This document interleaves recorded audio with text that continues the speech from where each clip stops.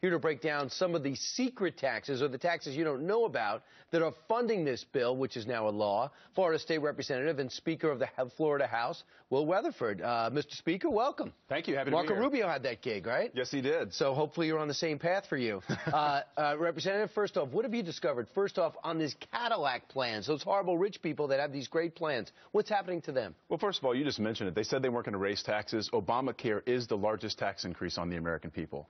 And there's numerous taxes. One of them, the Cadillac tax, is basically a tax that says if your company or your employer gives you a really good tax plan, if it's too good, we're going to tax you for it and make you pay 40% on the dollar in taxes. And it's just ridiculous. So that is part of why the unions are so upset. Yeah, they don't make the most money. People think Cadillac, but they get the best benefits. And now they're up in arms.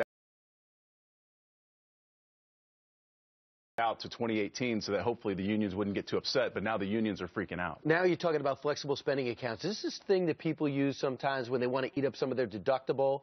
When it starts up a new year, you could pay gradually. So now they're going to be taxed and capped. Well, they could, and not only that, but people with special needs children use flexible spending accounts. It's a way for you to set money aside that's not taxable to spend on major medical needs. And now they've capped it at $2,500. There used to be no cap. This is going to help the spray-on tan people. 10% for indoor tanning services, remember? Yeah, I call it the Snooki tax. I mean, you have to kind of feel sorry for the cast of Jersey Shore, because now how are they going to function with But, and I live in Florida, so we've got the natural sunlight. But honestly, it's just another tax that they're just putting on the American people to make their life a little bit more miserable. So when you say things like we are going to be covering everybody, it's not a charity.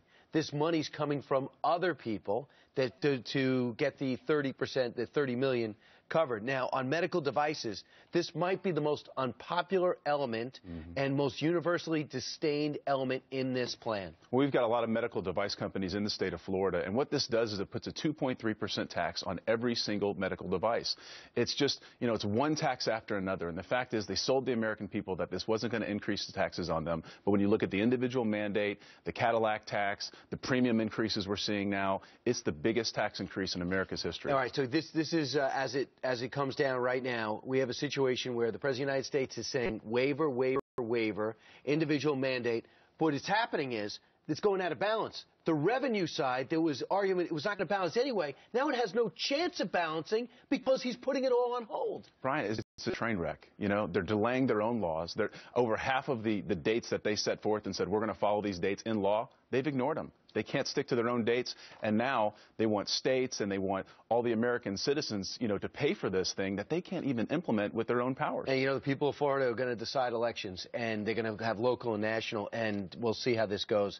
He is the Speaker of the House in Florida. Thanks so much for joining us, Will Weatherford. Appreciate it. Happy to be here. All right. Meanwhile.